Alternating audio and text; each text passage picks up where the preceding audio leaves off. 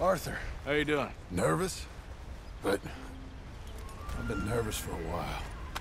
I had a lot of time to think in that jail, and I feel like I just don't know Dutch no more. You ain't the only one. And this plan to get us out, it just feels...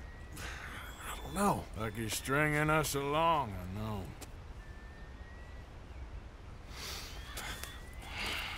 Killing in cold blood, revenge, we all do bad things, but he seems to enjoy it now. It's like he just wants to create more enemies, more chaos. Yeah, I know. I mean, I love Dutch.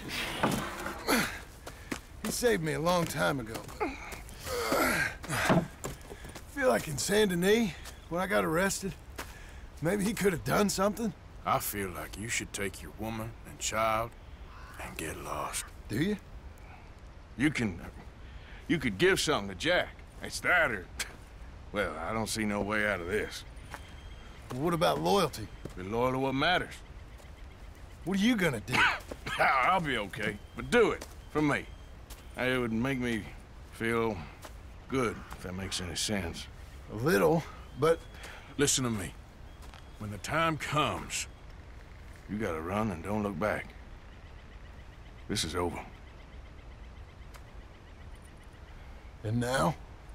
Now we gotta help Dutch give the army one final tweak on its nose. Yeah, come on. Help me with the rest of this.